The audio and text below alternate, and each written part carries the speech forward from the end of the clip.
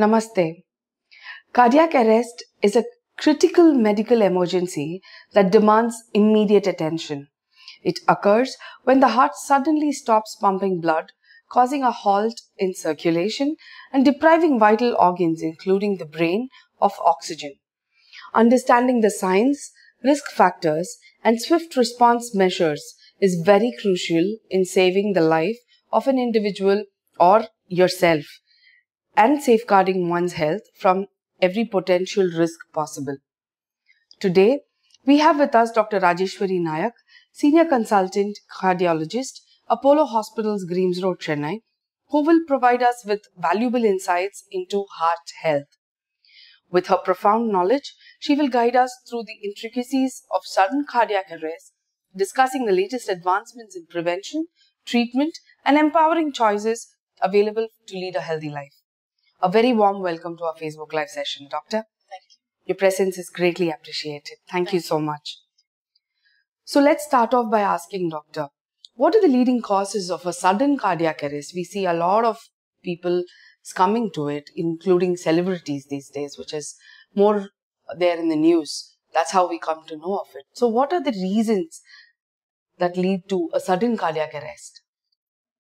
Thank you for this question. There are several causes for sudden cardiac arrest. The commonest one being the heart attack or myocardial infarction, what we call, which occurs as a result of blocks in the blood vessels going to the heart. The other causes are a condition called dilated cardiomyopathy, wherein the heart muscle pumping is weak. Another condition called hypertrophic cardiomyopathy, which is a genetic problem. Certain valvular diseases like severe aortic stenosis, severe pulmonary arterial hypertension, certain genetic problems which can cause electrical disturbance of the heart called long QT syndrome, Brugada syndrome, and arrhythmogenic right ventricular dysplasia. All this can cause electrical disturbance of the heart leading on to cardiac arrest. So what is the difference between a sudden cardiac arrest and a heart attack, Doctor? Many of us don't understand the differentiation between the two. Heart attack is the reason for cardiac arrest. Heart attack is myocardial infarction. That means the heart blood vessel gets blocked for reasons like, sudden rupture of a plaque, and the blood flow to the heart muscle reduces or stops. This causes electrical disturbance in the form of ventricular tachycardia, ventricular fibrillation, leading on to cardiac arrest. So, heart attack is the reason or cause behind cardiac arrest. So, what are the warning signs or symptoms that one might experience before a sudden cardiac arrest occurs? Many times you may not have any signs or symptoms at all, especially in diabetics. Diabetics can have sudden cardiac arrest following a silent myocardial infarction.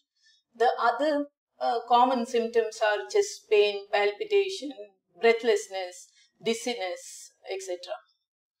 Is blood pressure or high blood pressure one of the reasons as well? High blood pressure can cause, people with high blood pressure are more prone for heart attack. People with a high blood pressure which is uncontrolled is highly prone for stroke. So all this can lead on to cardiac arrest. So doctor, as an individual, as a layman, how can I assess the risk that I can fall into, from getting a cardiac arrest? Yeah. There are different risk assessment scores available.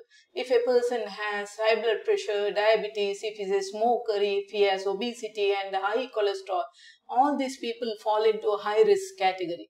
Again, if a person has strong family history of coronary artery disease, that is, if the person has first degree relative, male or female, male person, that is brother or father, has had a cardiac event before the age of 55, or female relative, that is mother or sister, has had a cardiac event before the age of 65, this becomes a strong family history of heart disease for that particular person. So all these patients or persons will be at high risk for cardiac arrest. So are you saying that it is or it could be genetic as well?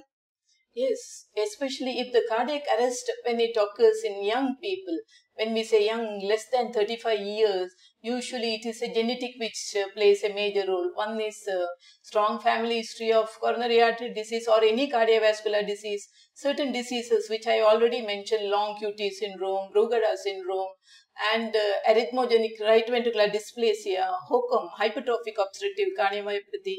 All these are causes, underlying causes, which can cause put a person at a high risk for cardiac arrest. Doctor, today a lot of younger generation as well as the older generation experience panic attacks. How do you differentiate between a panic attack and a cardiac arrest? Yeah. See, panic attack is a psychological problem wherein the person will be restless, agitated, they will start breathing fast. Of course, they can even collapse following a panic attack, but they will continue to breathe and they will have a normal pulse when you feel the pulse. But in case of cardiac arrest, the person suddenly collapses and he may even stop breathing. So, this is how you should differentiate. And cardiac arrest needs immediate attention. Of course, panic attack also needs attention, but bit of delay, you are not going to endanger life there. But in cardiac arrest, any delay, we will lose a precious life. So what can we do as somebody who is witnessing another person undergoing a sudden cardiac arrest? What can we do to help? See, what a person immediately has to do is give a chest massage or cardiac massage. Till the ambulance arrives or the person is taken to the nearby hospital. Only the cardiac massage will help the person to a certain extent. We can save many of these lives following cardiac arrest by giving continuous cardiac massage. So my request to all out there is everyone should learn how to give cardiac massage. Many of the YouTube videos are teaching this. So basic cardiac massage or cardiopulmonary resuscitation should be learned by everyone, because cardiac arrest can happen. A person can collapse anywhere, at home, in the office or in the public place. So it's very important, or I would say mandatory, that all of us know some basics about cardiac massage. And all of you should also know the number, how to call the local ambulance. Till the ambulance arrives, you can continue to give massage or take the person to the nearest hospital. Till the person reaches the hospital, continue to do chest massage. Doctor, are there any lifestyle changes that individuals with a predisposed history that you had mentioned, obesity, high blood pressure, sugar, as in diabetes, and is there any lifestyle change that you would advise for people with a cardiac history or having a predisposition condition? My advice will be all of you should lead a healthy life. I mean, eat healthy, get regular health checkup done, avoid extremes of stress, both emotional stress and physical stress. If you are a hypertensive or diabetic, get it checked regularly, control it well. And if you have strong family history, get a yearly preventive checks done and follow the instructions of your physician or cardiologist. And avoid smoking and alcohol in moderation. That's also very important. Are there any gender-based differences in terms of risk or symptoms or outcomes relating to a sudden cardiac arrest, doctor? There are no major differences in the risk, but usually women, once they develop cardiac arrest, they tend to come to the hospital a bit later than men. Following a cardiac arrest, men tend to come to the hospital faster than women. And outcome following a cardiac arrest, women tend to have poorer outcome compared to men. The mortality following a cardiac arrest is more in women compared to men. This is because women tend to have more extensive disease compared to men. Many a time women tend to have atypical symptoms, so they tend to ignore, and by the time they come to the hospital, it will be more severe disease, and the outcome following the treatment is poorer in women compared to that in men. So early detection and coming to the hospital at the earliest is the key here. Doctor, you mentioned about stress and emotional factors which could play a role. Could you elaborate a bit about it?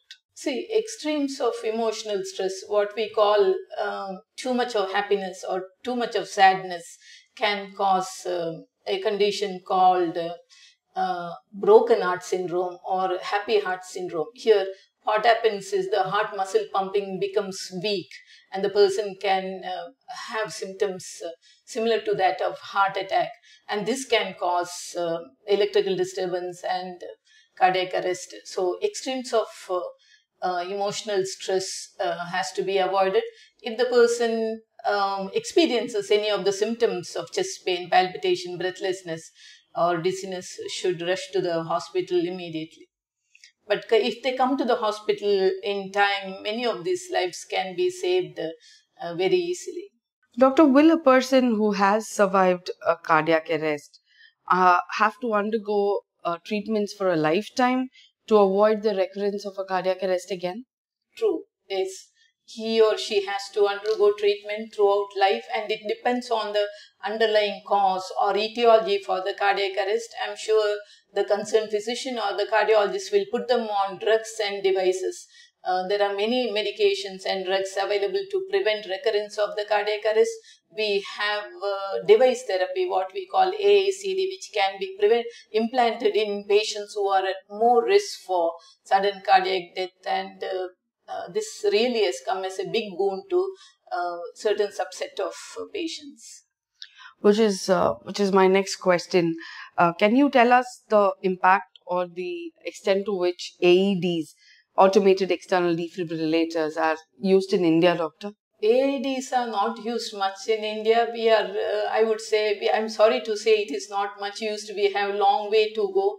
Ideally, we should have AEDs placed in schools, colleges, institutions, and public places, and we should educate public about how to give CPR or early, cardiac massage, and how to use AEDs. By using AEDs to a large extent, again, we can save many of the precious lives following cardiac arrest. We'll take a couple of questions from our viewers, doctor. Are there any potential risk of a cardiac arrest for my father following his recent angioplasty procedure? Yes. If he has poor heart pumping, he falls at a high risk for cardiac arrest. But of course, your cardiologist would have given you certain medications which will reduce the risk of cardiac arrest. Other reason for cardiac arrest would be following the stent. The person is supposed to take certain blood thinners. If the person fails to take the blood thinners, the stent can get blocked and he can have another heart attack. This can cause cardiac arrest. So never stop blood thinner medicines or any medicines which is given by your physician or cardiologist. They are very important medications for you. Speaking of medications, doctor, are there certain medications that individuals should avoid or be cautious about during their potential link to a sudden cardiac arrest given their predisposed conditions? Yes, yes. There are certain medications, especially antibiotics, macrolides, fluoroquinolones, certain antipsychotics, antidepressants, certain cardiac medications also can cause something called long QT syndrome and predispose persons for electrical disturbance and cardiac arrest. So never buy medications over the counter. It's very important that whenever you use medications, talk to your physician and cardiologist. Whatever they say, you follow. Otherwise it may adversely affect you. My husband is a fitness enthusiast and frequently visits the gym. He even takes certain supplements, and his lifestyle is basically concerned me about the potential risks of a cardiac arrest. Could you shed some light on this matter, doctor? Yes. Exercise is important for heart health, but too much of anything is not good. So I would say high intensity exercise should be avoided, especially high intensity exercise wherein the heart rate goes beyond 150 is not good for people who are prone for sudden cardiac death with all the underlying problems which I already mentioned. So exercise to your 80 to 85% of your heart rate. 220 minus your age will give you 100% heart rate. So calculate your 80 to 85% heart rate and exercise only to that level. Beyond that, when you go, there is a risk of electrical disturbance and sudden cardiac arrest. With regard to supplements, certain supplements contains high amount of content of caffeine. Caffeine can cause palpitation. Caffeine can precipitate electrical disturbance in people who have underlying structural problem or any other problem which predispose that person for electrical disturbances. So be careful when you are using supplements. Just talk to your doctor and get his or her advice. My mother is in her 60s and sometimes complains of chest discomfort. Could this be a warning sign of an impending cardiac arrest or something affecting her heart? Yes. Chest pain is a warning signal of heart attack, not cardiac arrest. Of course, heart attack, if it goes undetected, it can lead on to cardiac arrest. So I would say take your mother to the nearby physician or cardiologist before she gets heart attack treated, so that you can prevent a cardiac arrest. We have one more question. Considering my weight, should I be worried about the potential connection between obesity and cardiac problems? She hasn't mentioned her weight as such. So, given that she's not in the ideal range, would you be able to share your thoughts? Obesity is a major risk factor for heart problem. People who are obese are more prone to develop high blood pressure and diabetes. So, height in centimeters minus 100 will give you your ideal body weight. So, if you are 160 centimeters minus 100, 60 is your weight, ideal weight. If you are 175 centimeters minus 100, 75 is your ideal body weight. So you can calculate and work on this. So try to lose weight by exercising and dietary restrictions. I've recently started a new job which is quite stressful. What steps should I take to lower my risk of heart diseases? Yeah, stress is an important risk factor for heart disease or heart attack. So you need to maybe talk to your employer and try to reduce your stress, or you can there are different ways and means you can reduce stress by taking up some hobbies or relaxation exercises. Whatever may be it is, but try to reduce your stress levels. It's important. So what would be your message for our viewers today, Doctor? I would like to say, stay healthy, lead a healthy life, get regular exercise done, get the preventive health checks done, avoid smoking, control your risk factors well, and do not ignore any of your symptoms. Any day if you have chest pain, breathing difficulty, any of these symptoms, don't think it is something minor. Go to your doctor, get an ECG done, and if they say if it is minor one, you can be safe. And all of you should have a good health insurance coverage for all of you and the family members. Yeah, that's it. Thank you. Thank you so much for sharing your valuable insights on heart health, Doctor. For appointments with Dr. Rajeshwari Nayak, Senior Consultant Cardiologist, Apollo Hospitals, Greams Road, Chennai, please contact 044 4040 1066. I repeat, for appointments with Dr. Rajeshwari Nayak, Senior Consultant Cardiologist at Apollo Hospitals, Greams Road, Chennai, please contact 044 4040 1066. Thank you very much, Doctor. Thank you. Thank you, viewers.